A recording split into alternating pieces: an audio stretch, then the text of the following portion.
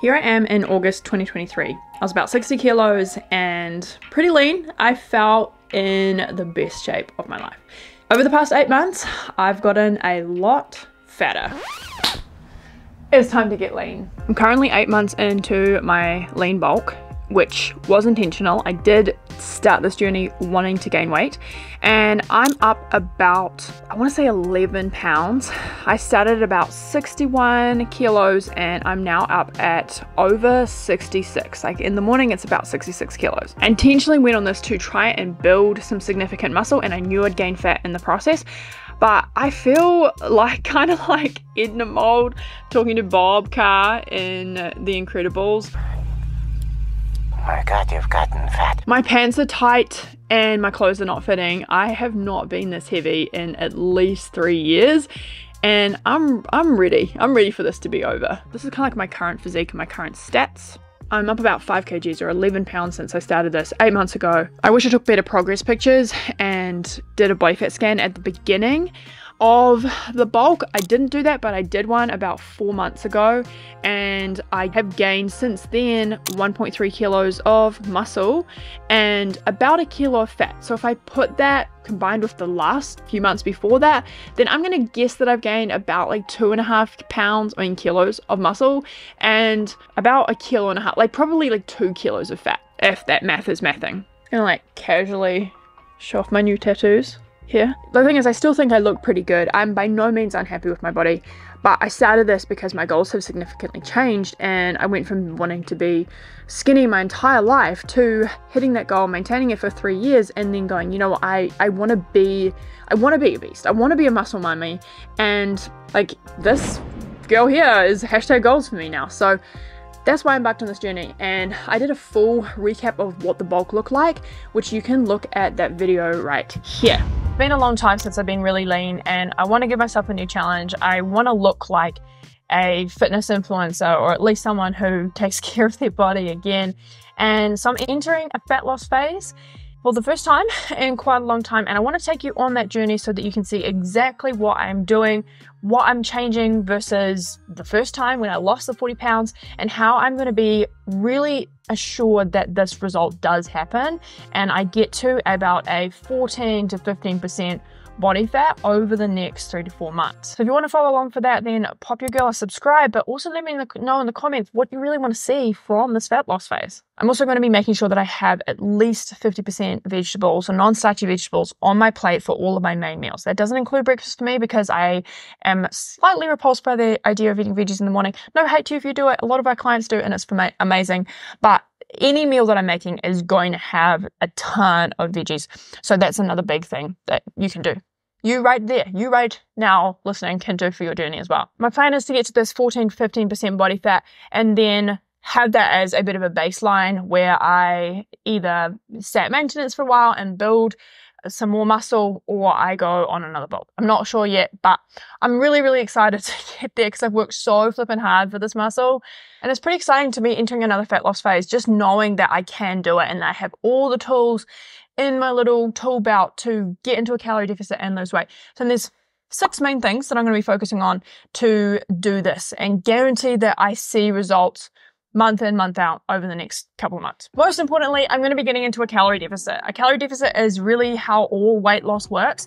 It's how keto works, low carb, high fat. I mean, I said all the same things in 3 different ways, but like any diet, intermittent fasting, it all works by a calorie deficit. You're just reducing the amount of calories that you eat to less than what your body burns. And so your body is like forced to dip into these stored fat cells and deplete them. So everything that I'm going to be doing is going to be helping me to do that. I'm not going to go into exactly how a calorie deficit works because I have a video here that you need to go and check out. Next, I spent so much time on this video, by the way. It's one of my best and hardly any people watch it. Go check it out. But number one is I'm going to intentionally lower the calories in my day-to-day foods. This is kind of like my meals that I eat every single day, my oats, my lunch, my dinner, and then my dessert, because I have dessert every single night. And the first way I'm going to do that is by eating a lot more vegetables. I intentionally didn't eat so many during my bulking phase, but I'm going to be upping that to at least 1 to 2 pounds of non-starchy veggies every single day so that I can eat a lot of bulk and a lot of volume in my food to feel full, but the calories are going to be much lower. I'm also going to be eating more salads because then I can fit my non-starchy veggies into those salads, eating a lot of raw foods so that I am just lowering the calories again more and have a salad rather than leftovers as my default for my lunches. I'm also going to be eating a lot of pumpkins because pumpkins or squashes are really low in calories, but they're also quite filling. They're kind of between a broccoli and a potato when it comes to calories per pound.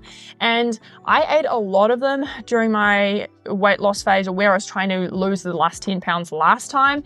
And it's coming into winter, so it's like perfect season where I'll be steaming these up, adding them to my salads, making soups, and really taking advantage of something that's super delicious but really, really low in calories and filling at the same time, which not a lot of things are. As much as possible, I will avoid snacking, and I try and design bigger meals to accommodate that.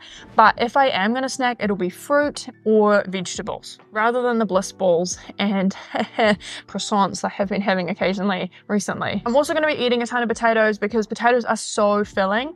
And the other day I made a really low calorie, high protein meal and I was hungry afterwards. So rather than trying to ride that out, I just cooked myself a microwave potato because I know that that is going to help me to feel really satiated. And it's only adding like 100 or maybe 150 calories, which is a tiny amount when you think about a binge being like 1,000 or 2,000 or possibly even more, which I avoided by having that. So potatoes and microwave potatoes for the win. I'm also going to be cutting out and avoiding some of the high calorie foods that I've been in the habit of eating recently. Things like the occasional mayonnaise. I will be swapping that out for a low calorie oil-free dressing. Hummus, I'll be going a whole lot easier on. Coconut yogurt, I'll just be skipping it entirely. I won't be eating breads unless it's really, really a special occasion. I'll be opting for less rice and more vegetables. Basically anything that is above the 700 calories per pound mark in terms of calorie density, I'm going to be either avoiding those things or massively reducing them in my day-to-day meals. The second piece of this is I'm going to be very consistent with my diet, and consistency is where those sneaky calories come in, and that's where you can feel like you're dieting so hard during the week and you have a bit of a splurge on the weekend and you don't see results and you're like, why? Poor me, like why is it so hard? And it's because inconsistency just bumps up our calories really, really quick. So what does that look like for me is I won't be eating out. I'll be bringing food with me when I go to events. I had a baby shower combined with a 30th birthday this weekend, and I was so flippin' prepared. I had my air fried tofu, I had sweet potatoes, I had my overnight oats ready to go.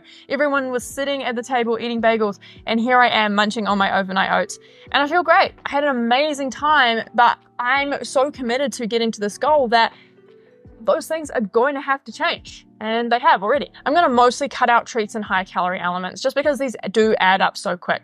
I got into a habit of when I would go to Auckland, which is the big city 2 hours from my town, I'd go and get croissants. I'd eat the desserts if they were going with my family, and I'm just going to stop doing that because it truly does not help me, and I'm going to find different alternatives. I don't want to hate my life and feel like I want to give up on my diet and then have that end in a binge. So if I'm really craving something like dessert, which I have tried so many times to cut out, but it is not happening. So dessert is just here to stay for me. If you're a dessert girly, I want to hear in the comments, like, let's band together, let's do this.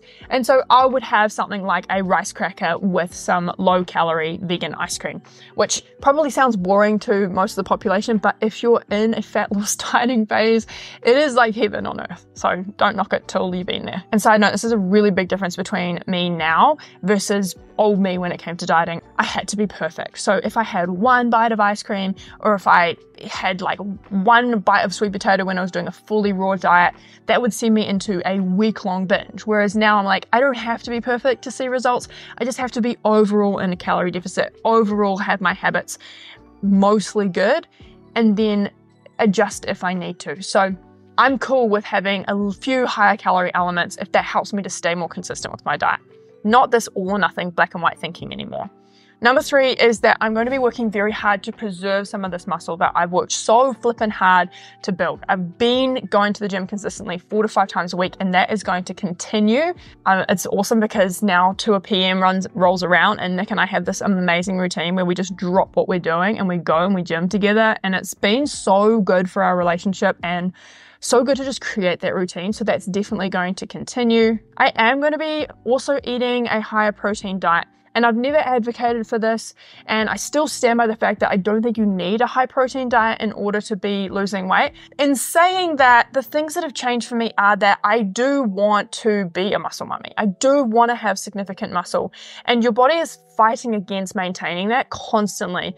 So I'm going to be having more protein to maintain that, because my baseline is just simply higher than most people's. I mean, I still look in the mirror and think like, I'm a fraud and I have no muscle, but like that, like it is what it is. It means that I'm eating more things like tofu, quinoa, chickpea pasta, legumes in general, and then I am eating a protein powder as well. And I really like the Macromike protein powder. It is the best that I found, and I'm pretty sure it's really only available in Australia, maybe in New Zealand, but that's just what I'm using. I'm not affiliated or anything like that. Number 4, and this might come across as kind of controversial, is I will most likely be loosely counting macros. And there's a couple of reasons for that.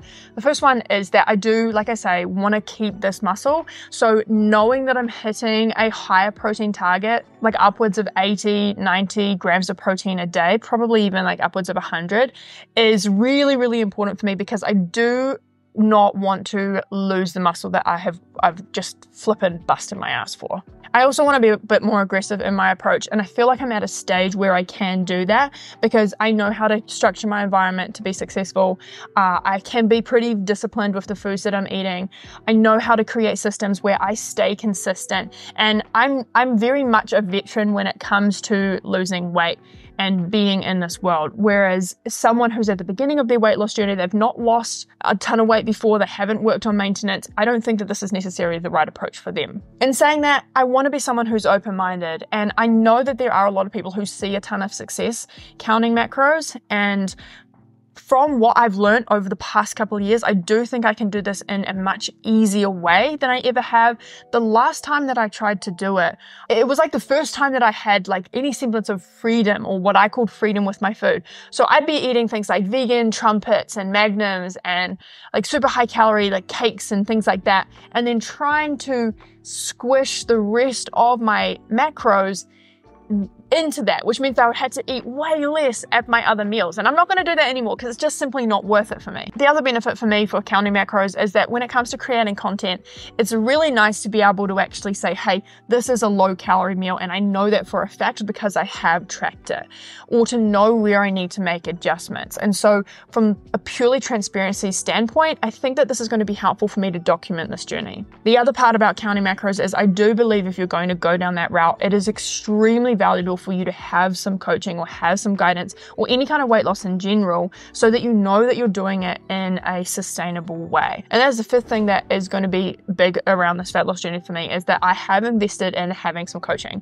And I do this every single time that I want to get proficient at something and really guarantee that I hit a goal. I have a YouTube coach, I have a business coach, I had someone teach me how to learn how to drop in, I've had Instagram coaching, I've had mentors, like you name it. This is a huge thing that's changed for me over the past 3 or 4 years, is that I see the value in coaching so much right now. And in case you didn't know, I myself have a coaching program, and we help vegan women lose weight and keep that off in a sustainable way through behavioral change and through getting out of all or nothing black or white thinking, and just having someone in their corner who knows how to guarantee that they get consistent results week in, week out. So if that's something that you're interested in, then you can check out my bio and see a bit more info about that. These are the main things I'm going to be focusing on over the next couple of months. And I want to take you along, like I said, with me. So let me know what kind of things you want to see. Do you want to see my weights on my stories? Do you want to follow along on Instagram? Should I do what I eat in a day reels? I do actually have a sample kind of meal plan of what my day is going to look like, and that's coming up next. So if you want to see what all of this looks like put into actual food, then definitely subscribe. But let me know, what do you want to see?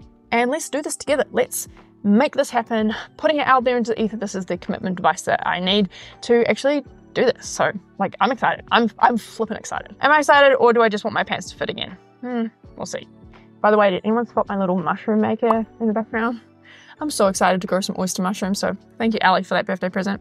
That's it for me, but follow along if you want to see what kind of foods I'm going to be eating and get those weekly updates of how I'm going on this fat loss phase. And let me know as well in the comments, are you on a fat loss phase? Are you on a fitness phase? What are you doing with your life? And let's do this together. All right, Bye, see you next week.